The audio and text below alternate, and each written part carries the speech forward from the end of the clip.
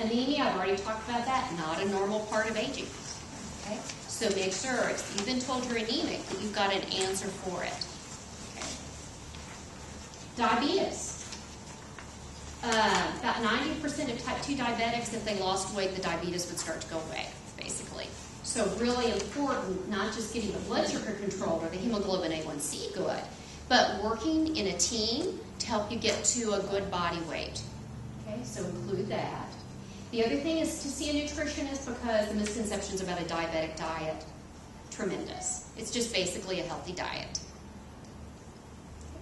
Neurologic problems, cerebrovascular disease, strokes, very common as we get older. We've got a fabulous stroke center. So much can be done, prevention and treatment. Okay, so if you've got a family history of strokes, make sure you talk to your primary care provider about the prevention. Dementia, one of the most common questions I get asked is, what's the difference between normal aging, the memory loss you see with normal aging, and with a brewing memory disorder? Okay. None of us were born with perfect memories. Okay. So we all will forget. If forgetting is just a nuisance, I walked into the room, I can't remember what I walked in there for. Okay. And you're multitasking. Okay. That's one thing. It'll happen every now and then. When it's happening daily, interfering with your day-to-day life, actually interfering, okay? It's increasing in frequency, get in and get seen. Sometimes it's a medication side effect, sometimes it's low thyroid. Doesn't always mean Alzheimer's, okay? But when it really starts to increase, then take notice to it. Most of the people I will see in my clinic with those sorts of things, when you dig deeper, you find out that there is so much on their mind. It's more an issue of multitasking, okay? So I do like people to get in and get it checked out. Sometimes it's something so treatable, okay? But when it's really affecting function, have that person get in and get seen and get evaluated. Even if it is Alzheimer's, we've got medications available that can help slow the progression. Okay, quite significantly in many cases. The other memory disorders, Alzheimer's, vascular from multiple strokes, Lewy body dementia, which a very rudimentary definition of that would be a memory disorder with some Parkinson's type features. Okay, we could talk on and on about Lewy body. It's a very complex condition. Okay, and you can actually see people with Alzheimer's and vascular, various combinations. But very important to come in, get a full workup, find all the possible causes, get those treated, look at how we need to make the person safe, and look into medications. Okay? Falls. Okay, I've got 4 dogs, I've got 3 cats. Falls. Boy, can I relate to that. Okay. Oftentimes they're multifactorial.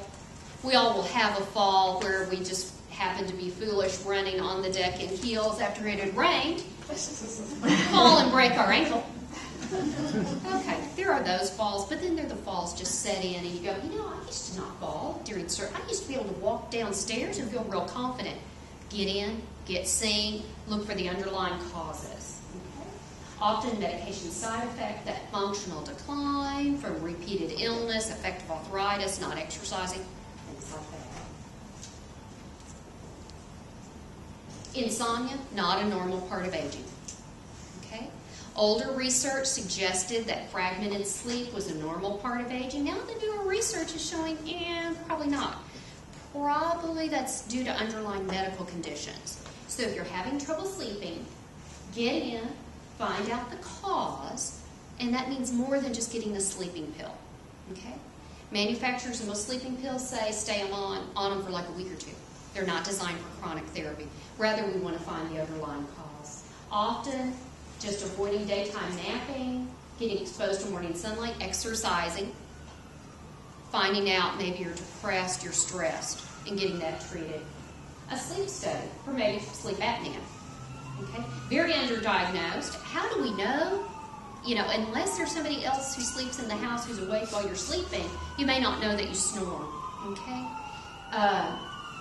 but it's a very underdiagnosed condition, and they're coming up with more and more amazing treatments for it. So even somebody diagnosed with sleep apnea 3 or 4 years ago that tells me I could never tolerate the mask, I'll say we still need to get you to the experts because they've got newer stuff available. Depression, very common as we get older. We experience a lot of loss. Okay. Therapists can help tremendously. One of the most important things I stress is most depression we don't want to treat just with an antidepressant. Psychologist, psychiatrist, licensed clinical social worker, family therapist, get in with an expert. Urinary incontinence, not a normal part of aging, but very common. We've got some experts in gynecology, family medicine, urology that really hone in on this, and we've got excellent resources here at UK and in the community too. So it's very important. They'll often have a person keep a toileting diary, do Kegel exercises, watch their fluid intake, look at a number of different things. And most of the time, the experts can get somebody back to being continent. Okay? It's a very common. Medications. We've already talked about a lot on medications as we've gone through the other topics. Very important to scrutinize the medications that you're on. Always ask your provider, do I need to be on this? Is there something I can be doing so I can stop that medicine? Okay? Also, pills, medicines have a higher risk for having some systemic effects that could give you side effects. We're coming out with more topical creams and lotions that can take their place and get the same effect with fewer side effects. High blood pressure, one of the common things I'll get asked is I'm on 3 blood pressure medicines. Can I just go on 1? Often 3 is better than 1 because you can have 3, get their potential benefits, and have 3 low-dose medicines rather than 1 high dose. So sometimes being on more medicine is more different types can be good. Diuretics, that fluid pill, sometimes when we schedule it, we say twice a day. That gets translated into 7 a.m., 7 p.m., and I know why you're not sleeping. Okay? So, if you're on a diuretic more than once a day, talk to your provider about when you should be taking it. Okay. Acid reflux is another common condition out there. Oftentimes, you can work with your provider and come up with ways to treat that symptom without the pills. Even though the medicines for reflux may have fewer side effects, the acid blockers, there still are side effects associated with those, so we can treat your heartburn without it. We want to go that route.